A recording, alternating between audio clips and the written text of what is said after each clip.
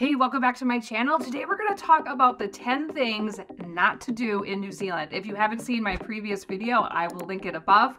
And I just got a huge response. It's probably my best video on this channel. And there is a lot of things that I did not cover, and it's been years now. And so I've thought of other things, and you guys have commented. So this is part 2 of the 10 things that you should not do in New Zealand. Here we go.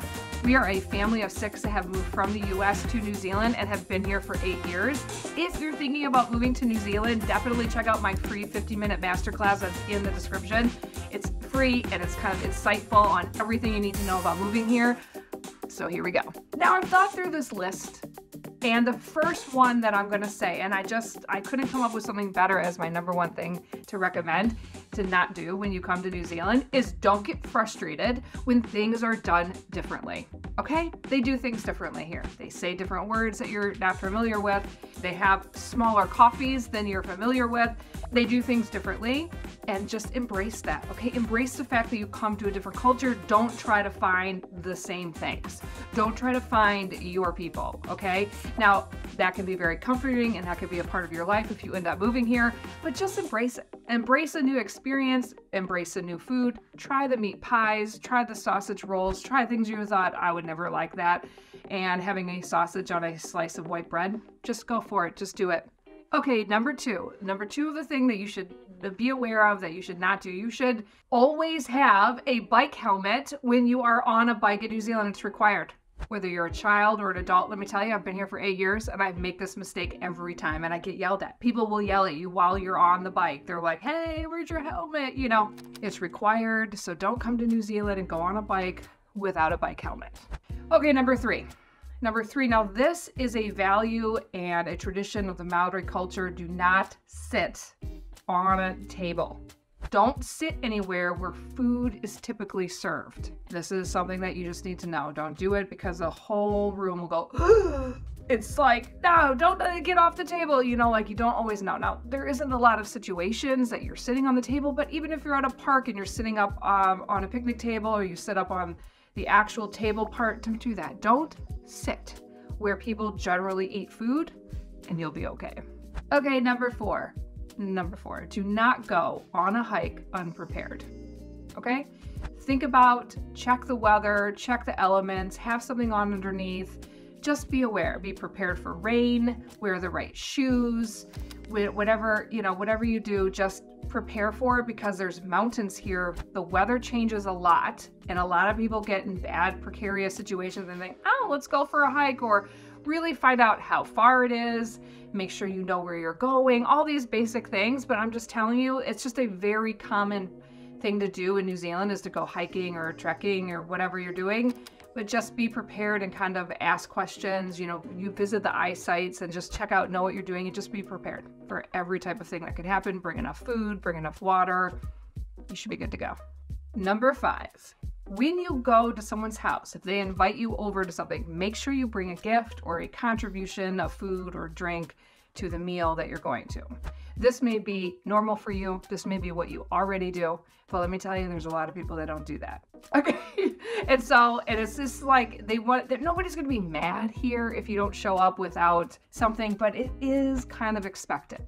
And so if you don't know that, if that isn't normal for you from wherever you're from, just make sure that you bring something. Bring a bottle of wine, you know, ask, hey, what can I bring? And they'll generally tell you. You know, just don't show up empty-handed. Just be, you know, come prepared with something, because it's just, you know, it's just kind of the culture and expected. And it's so funny because I've said this many times and people in New Zealand are like, wait a minute, what? Like, why would you have to say that? My mom raised me. Not everybody's been raised like that, okay? And in fact, sometimes when I have people over to my house and they ask what they can bring, I like really don't need them to bring anything. Like I have everything figured out, or I know they've been going through a hard time and I just really want to do everything and I don't want you to think about anything, but that's hard for them. They're always used to bringing something, so just be aware of that. Number 6, do what you can to avoid using plastic. It is not they don't have plastic in the grocery stores anymore. They aren't gonna pack your bags up in plastic. Like plastic is kind of like, don't use it, okay? Don't show up with all these prepackaged things. Don't wrap your kids' lunch in plastic. Plastic is no good here. Like they've moved beyond that. They're very good with environmental things. not perfect. Nobody's perfect, but they're just way farther along than, let's say, Americans, okay?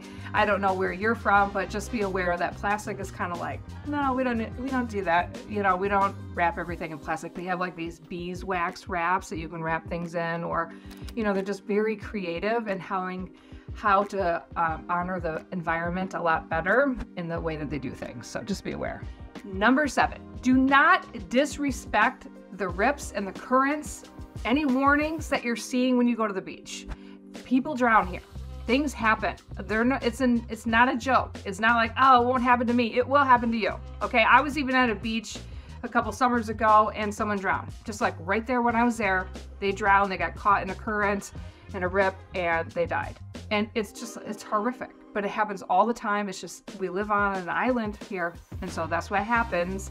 So just pay attention. Don't think that you're above that, and be cautious when you're swimming, and just being aware and being honest. Make sure people know where you are if you're going in, and just don't be dumb.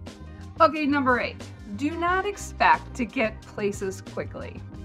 Okay, do not expect to get places quickly. If you go from like Wellington to Auckland is 8 hours. Don't expect to get there in 8 hours. The roads are windy, very windy. So you can't just like go at, you know, the full, you know, kilometers per hour that you would all the way there. Okay, just be aware of that. Also be aware that people drive slow here. I'm sorry, if you're from New Zealand and you think you don't drive slow, you do. You drive slow here. Everybody drives slow. Nobody's in a hurry. It's just part of who they are and what they value, and it's a great thing. So just embrace that.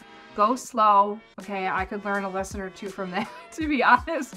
And take breaks. You'll even have signs on the road that say, take a break, get a coffee. There's cafes everywhere, okay?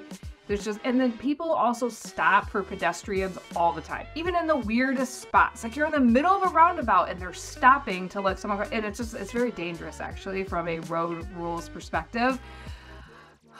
But they do, and so they will always stop. So just be aware of that when you're driving through the small towns. Go slow. People are gonna stop. Okay, I don't want you to rear end anybody. Number 9, do not litter.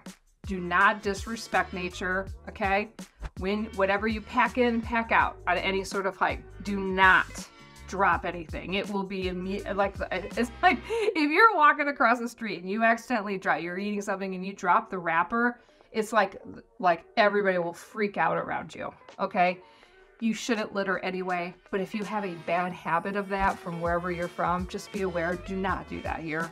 Do not leave anything when you're on a hike. That's a huge no-no. You'll even see signs for it, and it's just not good. People, they get really mad. So you are in their country. You need to respect the way that they do things, and that's a big one here. And number 10, I have to say this, because it's probably one of the things that I am absolutely the worst at. Do not speed. Do not speed. Don't go over the speed limit. Sometimes it's hard to tell when you're on like the off roads, like what the speed limit is, but do the best that you can because there's cameras everywhere. And what you will do is you will get a speeding ticket in the mail. You'll have no idea you're going down a hill and you get a speeding ticket. Don't speed. Don't speed. Be aware of the parking. Okay, if you need to pay for parking, read the sign, figure it out, or you'll get a ticket. And the tickets are not cheap. Okay, a parking ticket is not $15. It's at least $30 to $45. A speeding ticket, I get them $100 here, $200 here, all the time. Like, it's crazy. And it's like, sometimes they're in like speed traps where they kind of catch you. You're just like, everybody's going down a hill or whatever. Be aware, do not speed. It's not going to be good. You'll get tickets in the mail. All right, I hope you enjoyed the video this week. Definitely comment below. Let me know some things that I might have missed about what not to do. I will also link the previous video above, and definitely check out my 50-minute masterclass. If you're moving here, it's everything you need to know and all your first steps. And I will see you guys next week.